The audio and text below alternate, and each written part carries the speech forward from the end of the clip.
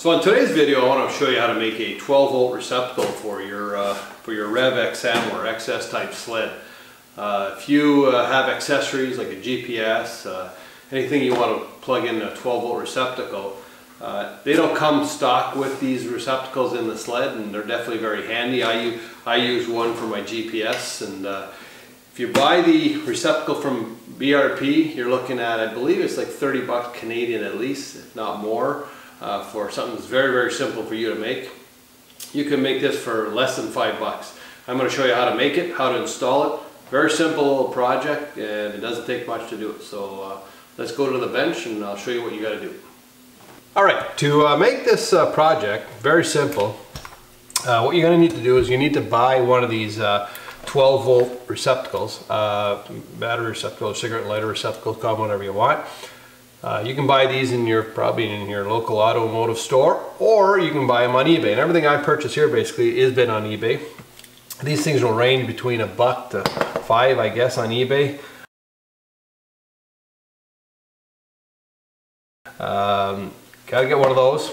Then you gotta get these 2-pin waterproof connectors. Now these connectors are not the exact same connectors that's required in the sled. They're a little slightly different, but they do work. So these kits come into little packages. They either are sold on an individual basis or in a group of 5 or 10. I recommend you buy more than one. If you buy one, they're like $1. You can buy 10 for like $3. So buy 10. That way there, if you screw up a pin or something, you got spare parts. And I'm sure that once you do one of these here and you see how easy it is, you're going to be doing more for your buddies. So the extra connectors are going to come in handy.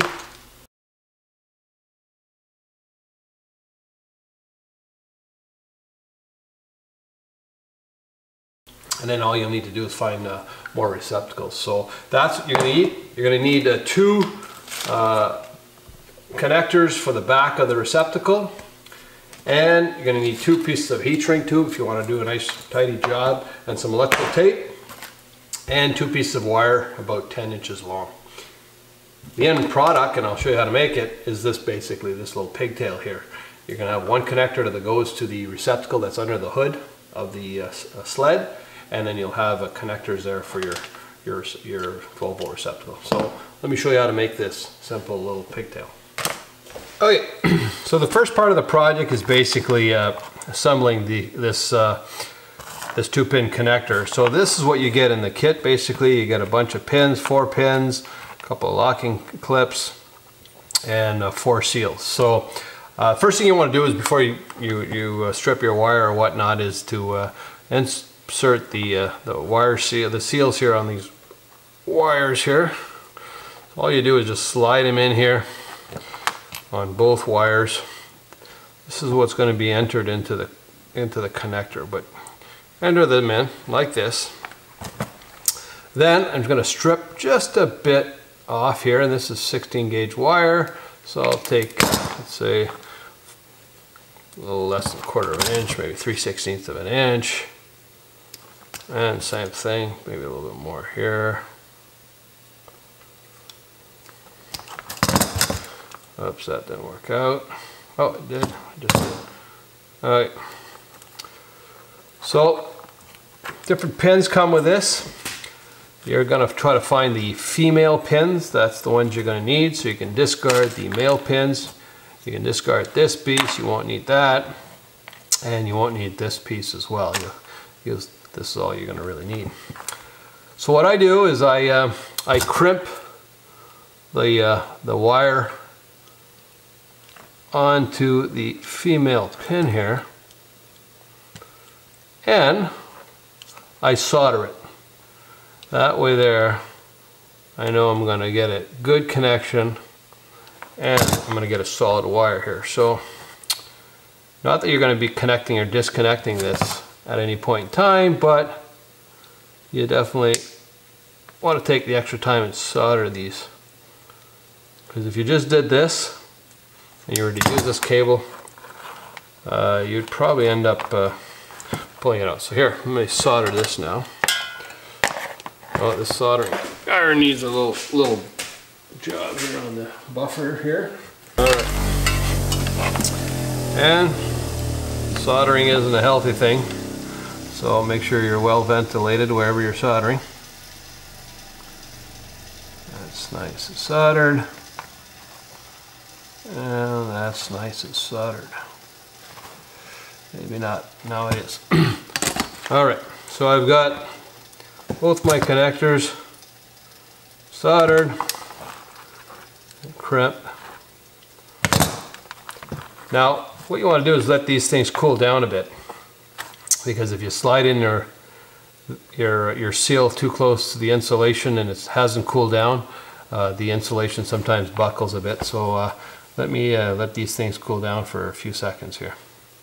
Okay, so this thing is cooled down, so I've slid my little seals up to close to the connector. And now it's time to assemble this thing. Here's the only thing you need to know or remember is pin 1 is positive, pin 2 is negative on this thing. And there's a indicator on the pin out here on this plastic tab. This shows you 1, this shows you 2. So that's the only thing you really need to know. Red wire on to pin 1. There's only one way to put these connectors in here. If you put them in one way here and you think you got it right, pull on it. If you can pull on it, you got it wrong. It's got to actually clip in here. So pin 1, where am I? Pin 1. Slide this in here and you'll feel it click. Once you feel it click, you know you got it right. When it doesn't come back out, you've succeeded. So do the same thing on this one. This is my ground. Slide that in. Nice and tight. It's clicked in here. Wires sealed in the back. Connectors in here. And this is the this is basically the locking mechanism that slides in here, and it kind of keeps everything together here. So just click that on. Now this thing is locked, and I got the pins right. I got red on 1, black on 2, and now I can continue my assembly, but this part of the pigtail is now done. So we're just moving along here. So the next part is to put these terminals on the wire. Like I said, if you have heat shrink tubes, use them. They do a cleaner job. So I'm just going to install these heat shrinks on these wires.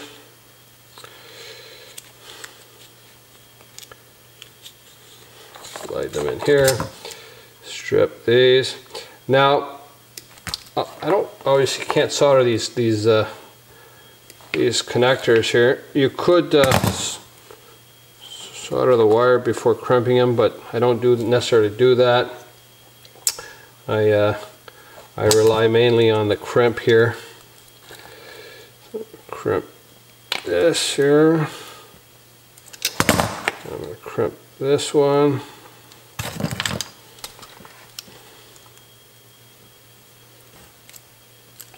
Now, on the eBay plug kit, I got some of these little connectors. I don't like them. They're a little rigid. They look lower quality. They'll work, but these are some that I had in my little stock room there. So once I have the connectors placed, slip my heat shrink tube over, and without burning yourself, either with a lighter or a torch or a heat gun. There. Okay, and next step is I'm just gonna tape. Do a little tape, put these wires together, and tape them up a bit. You don't have to do all this, but I like to do a nice clean job while I'm at it. So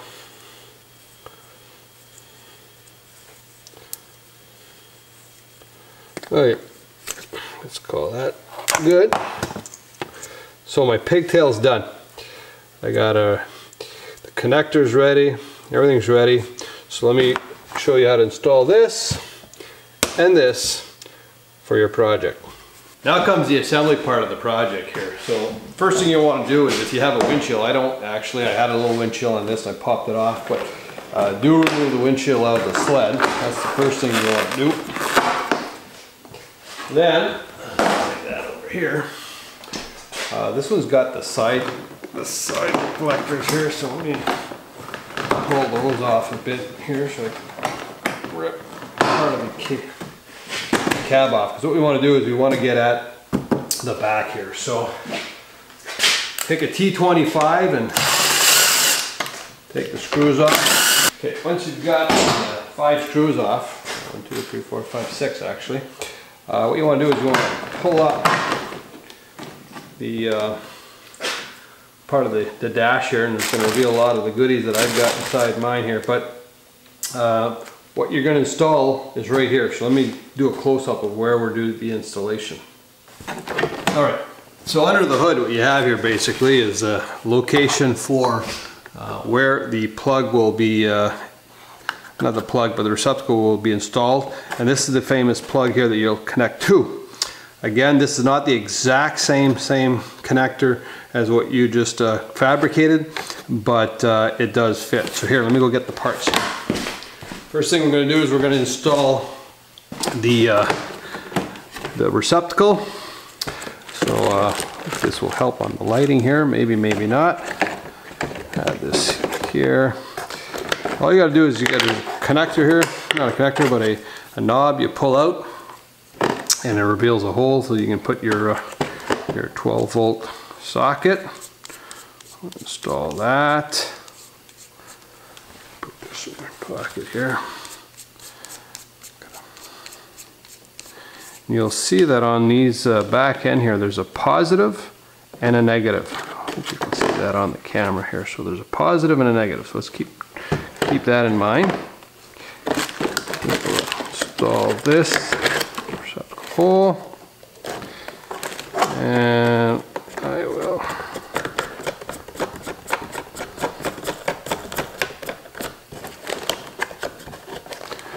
install this. Then grab our little pigtail here that we've just fabricated, and this will connect only one way. So I just connect that there. Here, click. It doesn't have the perfect sealed connection. Again, not the exact same connector, but it works. We look back here. Top one right now is positive, so I will connect my positive red to the top one and my black negative to the bottom one.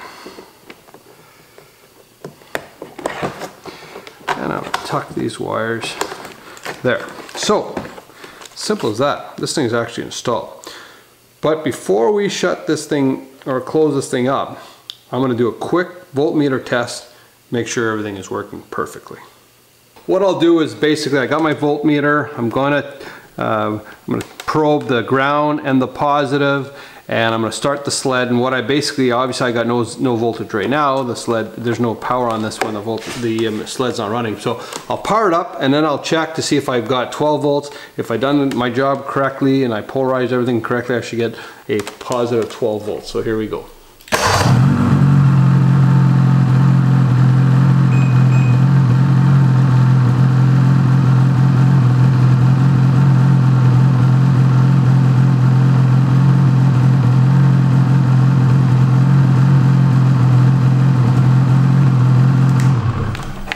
So you saw 14, a little over 14 volts, and that's normal because obviously you're not going off the battery, you're going off the alternator, so all's good. Now we got to close this thing up. If you're going to do this with an impact,